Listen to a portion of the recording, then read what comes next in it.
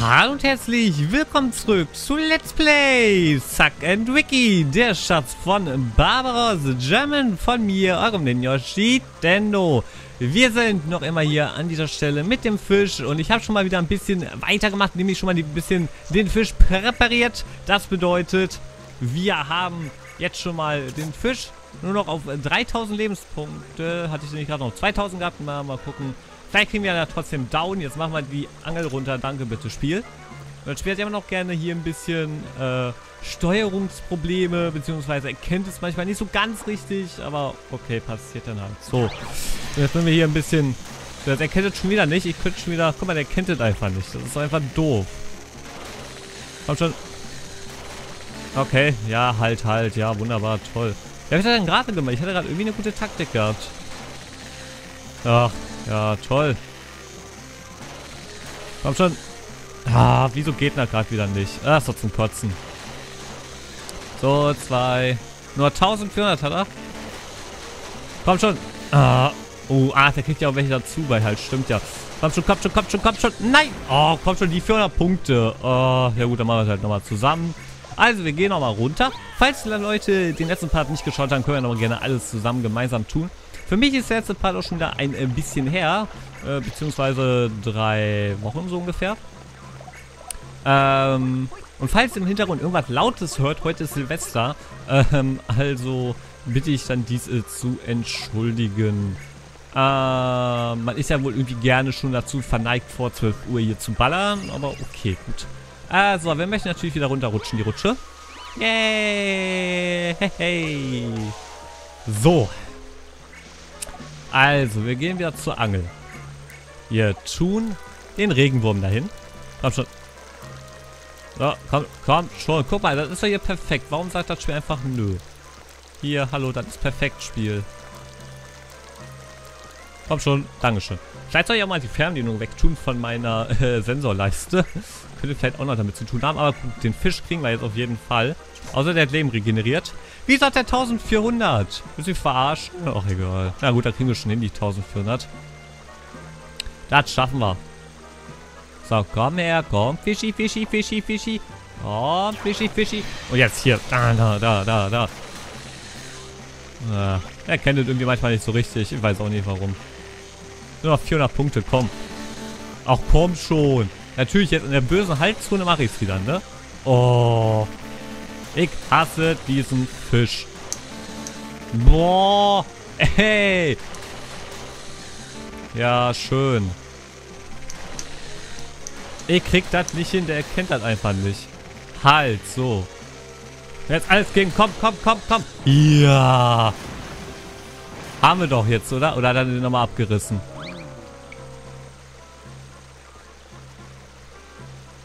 Er ist abgerissen.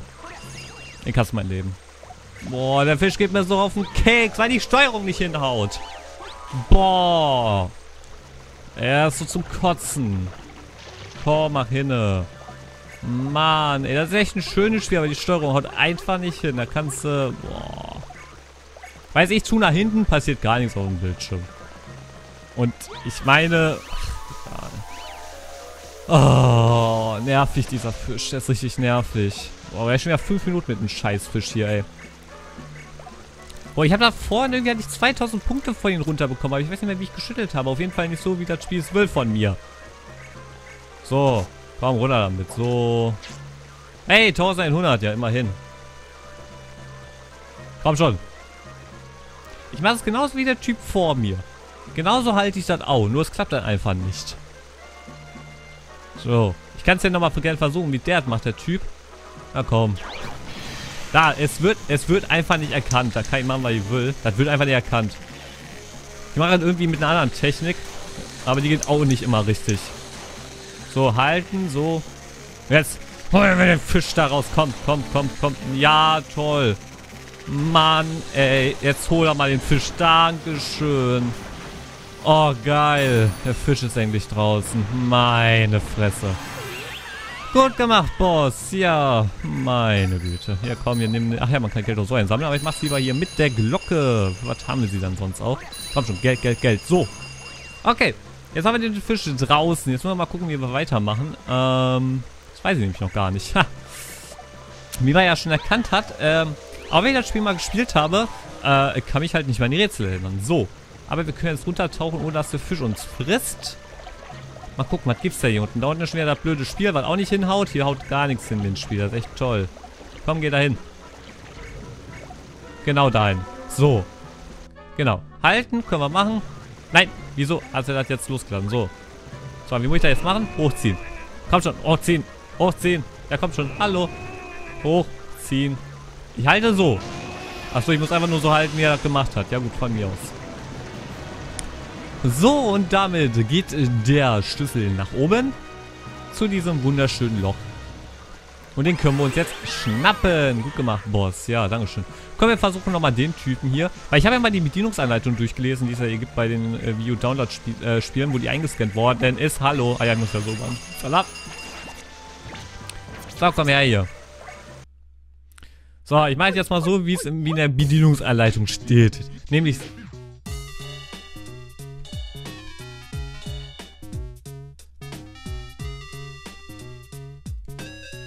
Wie man sieht, es klappt einfach nicht.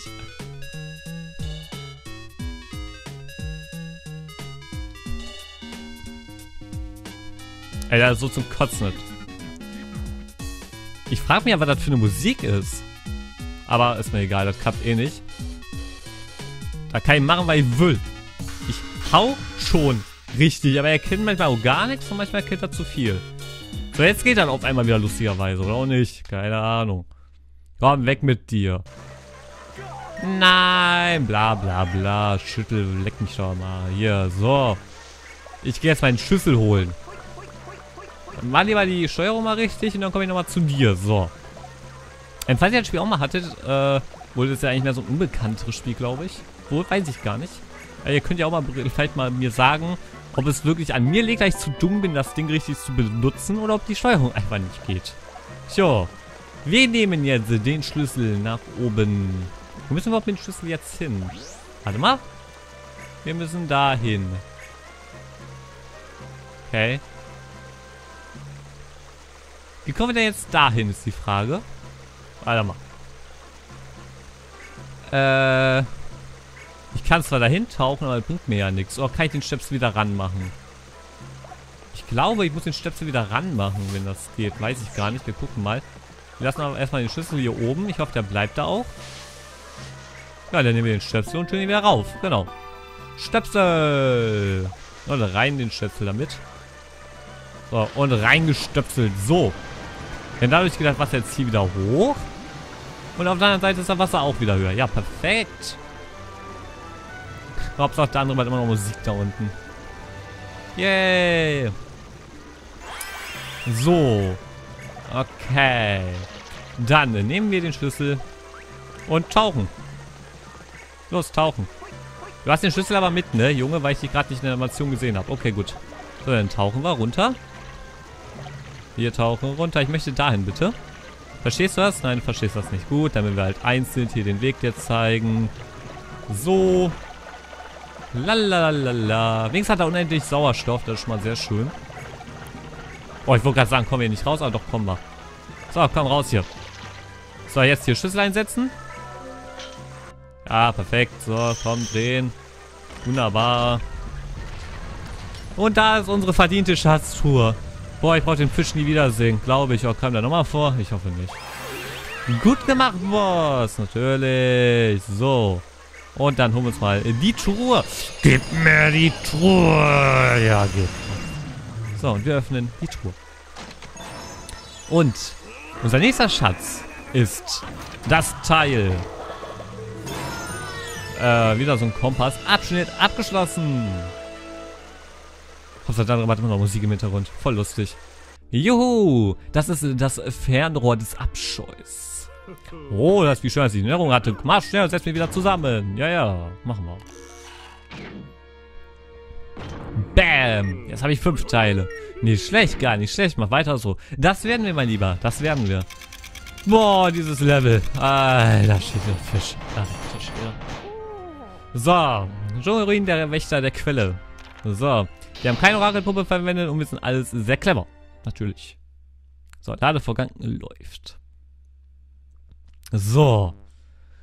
Jetzt, meine Damen und Herren, kommen wir zum ersten Boss des Spiels. Und sowas gibt es hier natürlich auch. Und zwar, ja, es gibt noch eine Sache, die wir in den Ruinen machen können. Und das ist hier die Mitte. Und das ist ein Boss, nämlich der König des Dschungels. Und das ist nicht der König der Löwen. Es ist der König des Dschungels und nicht der König der Löwen.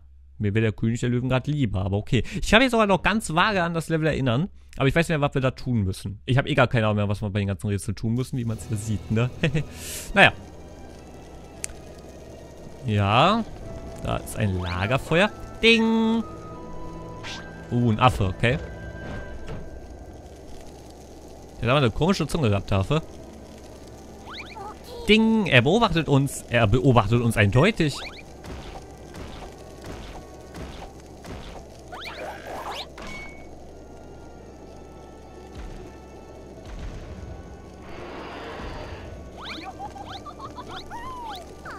Zeit, ihn loszuwerden, zack.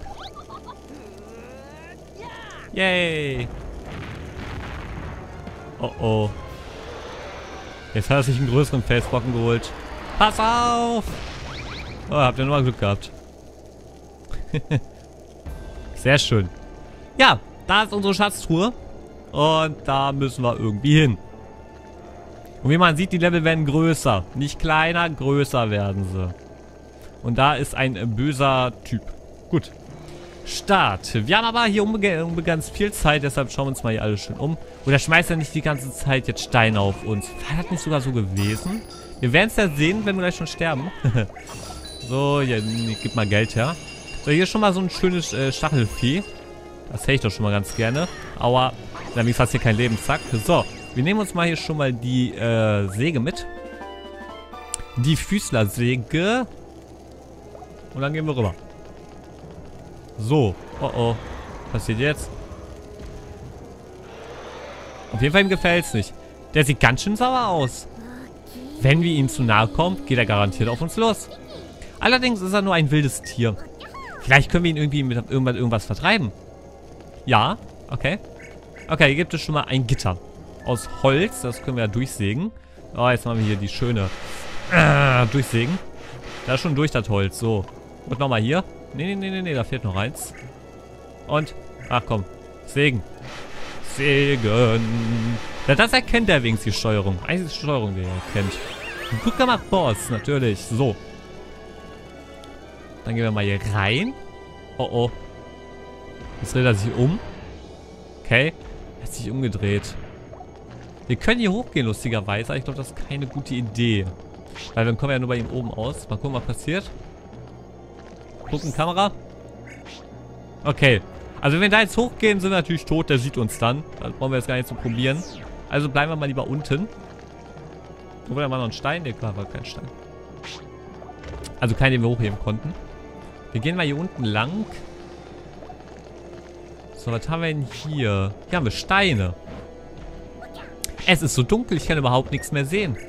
Also ich erkenne das. Ihr erkennt das bestimmt auch. Also okay, gut. Ich meine, dann brauchen wir halt eine Lampe. Also wir brauchen eine Art Lampe. Und hier brauchen wir auch irgendwas. Okay. Also wir brauchen eine Lampe und irgendeine Art von Leiter. Was macht er denn da eigentlich gerade oben? Er kratzt sich nur den Kopf. Also wir könnten das Teil da vielleicht holen irgendwie, wenn das geht. Ausprobieren. Komm, nehmen wir mal hier wieder die kleinere. Nein, ich nehme mal wieder die kleinere. Okay, wir brauchen ein Licht. Was passiert denn jetzt noch, wenn wir da hochgehen? Vielleicht werden wir doch nicht gleich Matsch gemacht, obwohl eigentlich schon, ne? Mal gucken, was passiert. Hallo? Wie geht's? Das ist sehr gefährlich nah. Obwohl, ich glaube, hier sieht er uns gar nicht, oder? Nö. Das haben wir ja gemerkt. Wir bekommen aber eine Schuppenvase. Und gehen jetzt hier... Wo gehst du hin? Nicht so nah zum König gehen. Oder? Na, als König sind ja nicht, aber... Wurde auch der König der Dschungels, ne? Haben wir ja doch recht. So, jetzt haben wir wenigstens eine Schuppenvase. Die können wir benutzen. Und dann kommen wir auf der anderen Seite hoch. Und dann müssen wir mal irgendwie was Leuchtendes finden. Vielleicht Glühwürmchen oder sowas. Oder Taschenlampe. Vielleicht auch. Keine Ahnung. So, komm, mach hier hin. Ne? So, jetzt platziere das mal hier hin. So. Wieso ist das jetzt weggeglitscht? Ach nee, das ist da oben, okay. Ja, ich weiß.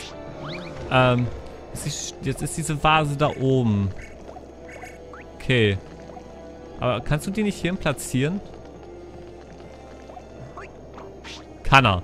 Nee, kann er nicht. Hä? Gehen wir jetzt schon wieder auf den Keks. Warum kannst du es nicht dahin platzieren? Nochmal. Und wenn ich einfach so hier hoch sage, hier geh mal hoch. Geh doch mal hier. Okay, nee. Da unten kann er sie hinstellen, okay. Nehmen wir wieder die Vase.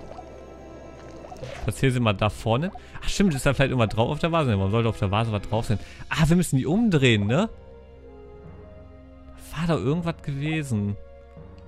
So, wir haben die mal umgedreht. Das geht nicht. Na, wir haben nur ein Bild umgedreht. Ja, ich weiß, da kommst du nicht hoch, mein Lieber. Deshalb nimm die Vase, die du hast in der Hand. So, geht aber nicht. Warum auch immer. Kann ich vorher, bevor ich die nehme, irgendwie umdrehen oder so? Oh Mann. Oh, hier ist ja noch was. Das habe ich ja gar nicht gesehen. Ach, hier fehlt aber irgendwas. Ach, hier kommt mir, glaube ich, eine Fackel hin oder so. Und da kommt hier eine Säge hin aus Grund XY. Okay, ich hole nochmal die Säge. Oh Mann, ich dachte, ich hätte das jetzt schon gehabt. Ach Mann, jetzt vermiese ich mich trotzdem schon wieder. Ach Mann, oh. So. Ich nehme mal wieder die Säge mit. Da oben ist ja auch noch was, aber da kommen wir nicht hin. Und da könnten wir zum... Aber ich glaube, der Topf ist einfach tot. Also gehen wir nicht zum Topf hin. So. Wir nehmen mal die Säge mit. Warum auch nicht? Keine Ahnung. Vielleicht brauchen wir sie ja. Aber das Ding habe ich da gar nicht gesehen vorher. Kann ich da die Säge hin tun? Nein. Nein. Darf ich nicht.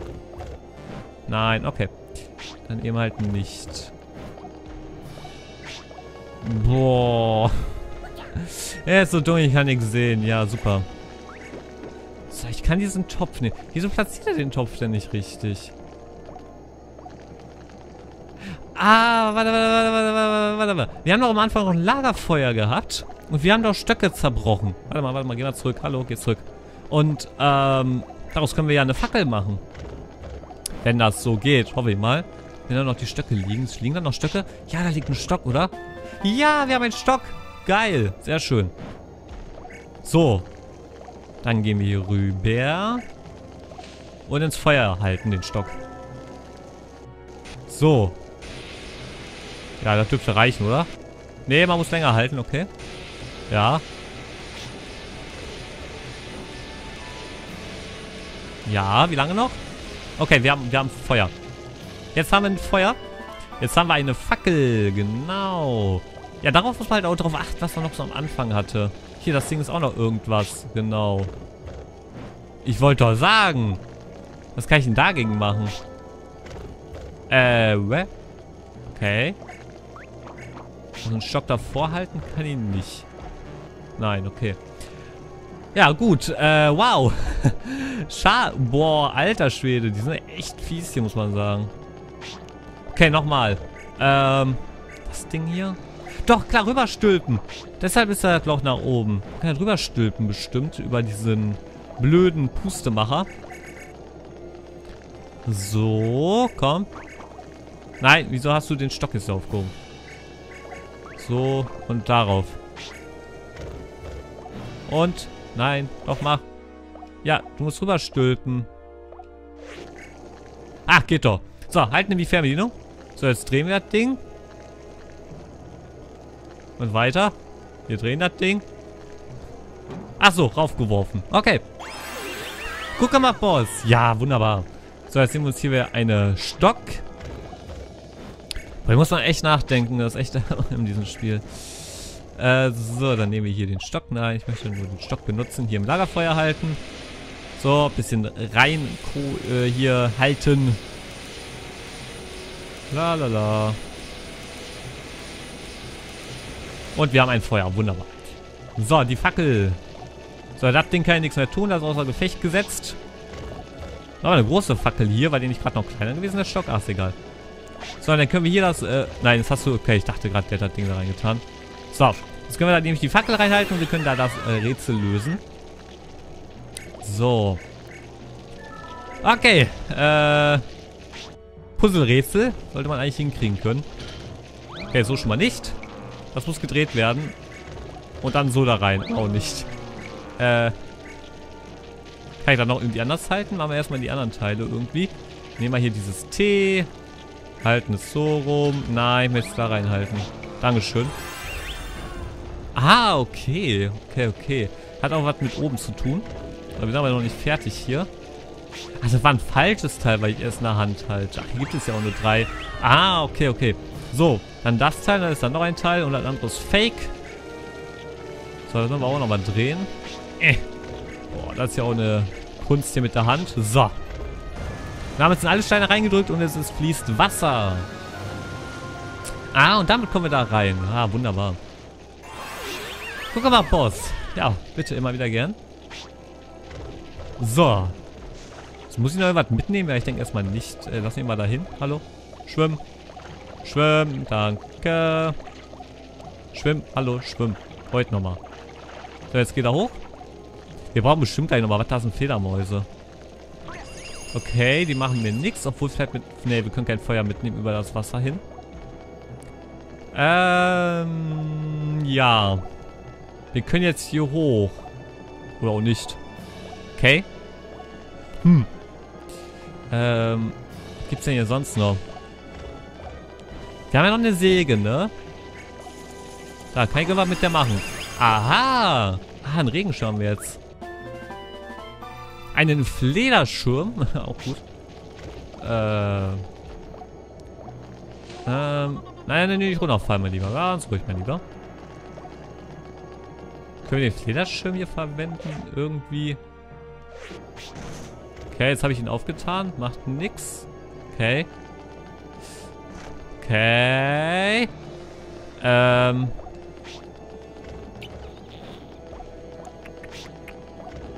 Was mache ich denn jetzt mit dem Flederschirm? Da geht's nicht hoch. Wo, da geht's ja auch nicht hoch. Also ich habe jetzt einen Flederschirm. Okay. Komm, geh hoch. Nicht festpacken. Hochgehen. Dankeschön. Oder außer, guck mal, Feuer ist ausgegangen. Interessant. Was macht der da oben jetzt eigentlich? Der macht doch die ganze Zeit was. Ah, ne, gar nichts macht der.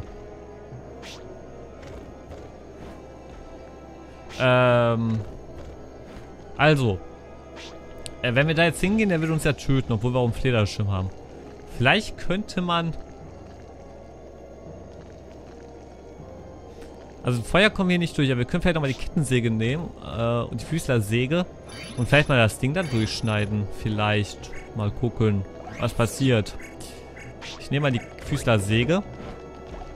Komm, runter. Tauchen. Tauchen. So, genau. Komm. Genau.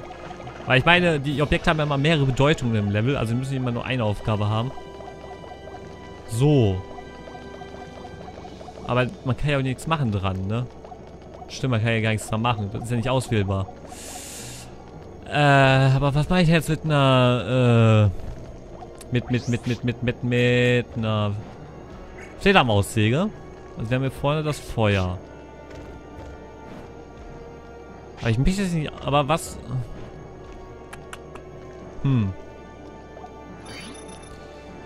Oder vielleicht mal mit Feuer zu dem da hochgehen, so als Gefahr. Ich bin eine Gefahr. Vielleicht das nochmal ausprobieren. Dass wir ihn so, weil Tiere mögen ja kein Feuer, beziehungsweise haben wir mal Angst davor. Vielleicht machen wir das mal noch. Und ich überziehe die Parts mal ganz schön. Das ist eigentlich nicht gut, aber ich dachte, wir kriegen das jetzt eigentlich noch hin, den Part. Und ich meine, bei so einem Boss möchte ich jetzt mal nicht unbedingt auch cutten, ne? Obwohl ihr vielleicht schon längst die Lösung habt, beziehungsweise euch die Lösung rausgesucht habt aus dem Internet oder selber mitdenkt. Und dann ihr denkt, boah, Nico, du bist voll bescheuert. Natürlich geht das so, mach einfach so und das und das. Ne? Aber ich weiß es halt gerade nicht. Ne? Und ich stelle mich bei dem Spiel derzeit auch echt ein bisschen doof an. Woher liegt daran, dass die Rätsel halt echt ein bisschen, man muss halt doch ein bisschen nachdenken. So, okay, jetzt haben wir eine Fackel. Aber möchte ich jetzt wirklich zu dem König hin? Ja, warum nicht, ne? Ich mache es. Oh, bitte nicht sterben. Bitte nicht sterben. Nein. Ja, komm hoch da. So, mein Lieber, magst du Feuer? Ha! Wusste ich's doch, der mag kein Feuer. Perfekt. Ey, lass die Schatztruhe hier. So, der mag kein Feuer. Wunderbar. So, die Fackel kann ich eigentlich wegwerfen. Braucht man jetzt erstmal nicht. So. Jetzt noch die Frage, was macht er? Ah, jetzt ist er da hinten. Okay. Ich glaube, dafür brauchen wir jetzt hier noch den, ne? Genau. Ah, ja. Ich weiß wieder wie. Dafür werden wir jetzt nämlich gleich nochmal, wir müssen gleich nochmal runter leider die Dings holen. So. Vorher holen wir noch ein bisschen Geld. Hol das Geld. So, Geld holen. Oder antippen, wie man es möchte. So, jetzt brauchen wir nochmal hier die Dings. Leider habe ich den hier unten gelassen, aber okay, müssen wir halt nochmal holen. So. Mal gucken, ob das Auto... Okay, der geht auch automatisch hin, das ist sehr schön. Man kann das Spiel auch so spielen, nur ist das halt ein bisschen, naja, nicht so schön, muss man ja mal sagen, ne? So, jetzt gehen wir dahin. Weil der Regenschirm, beziehungsweise der hier, der hat ja hier so einen schönen Haken. Und dann können wir uns auch hier wunderbar gleich so runtergleiten lassen, zur Truhe hin. Das dürfte doch eigentlich gehen, oder nicht, ne? So. Jetzt warten wir nochmal kurz, bis er da ist. La. Hier können wir schon mal wieder zurückdrücken. So. Und wir sind da. Was passiert denn, wenn man noch hier hinter... Warte mal, eine Sache will ich noch kurz gucken. Kann man hier hinter gehen eigentlich? Weil das sieht so aus, als wenn man da hinter gehen kann. Kann man nicht. Okay, gut. So. Nee, umdrehen wir lieber. Umdrehen, genau. Man kann Objekte umdrehen, darf ich auch nicht vergessen. So, und jetzt ranhalten. Und der Spaß beginnt. Yay! Au. Aber, wir sind auf der anderen Seite. Er hat uns nicht bemerkt. Und hier ist die Truhe. Und mehr wollen wir doch gar nicht. Oh. Oh, jetzt hat er uns bemerkt. Oh, aber... Oh, okay. Truhe. Schirm. Wo ist Schirm? Da ist der Schirm. Ja, schön, dass du den Schirm hast. Bin ich tot, ne? Nicht tot, oder muss das so? Ich bin tot. Geil. Sehr schön. Wieder erwecken. Dankeschön. Das wäre jetzt sonst unfair. Warte mal. Ich hätte den Schirm noch mitnehmen müssen. Ja, euch zeige noch eine Chance. Genau. Ich muss den Schirm mitnehmen. Die sind echt fies. Und bevor wir, kann ich den Schirm nochmal umdrehen vorher? Kann ich nicht. Okay, doof.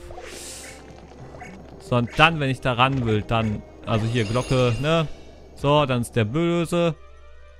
Dann nehmen wir den Schirm.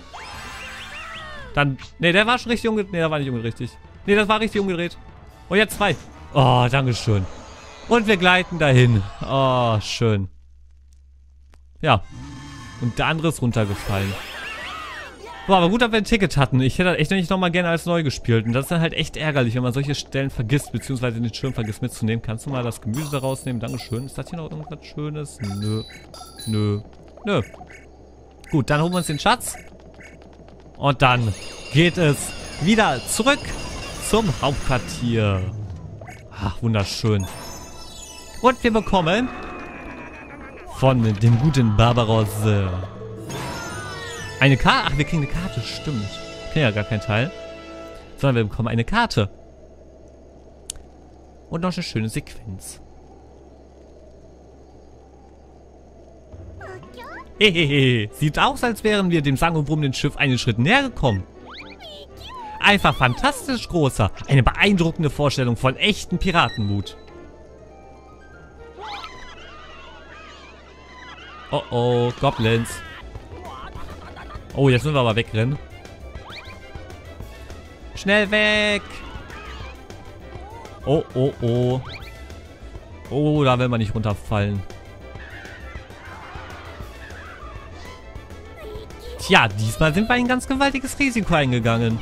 Oh, was man dir alles antun wird, zack. Ich mag es gar nicht hinsehen.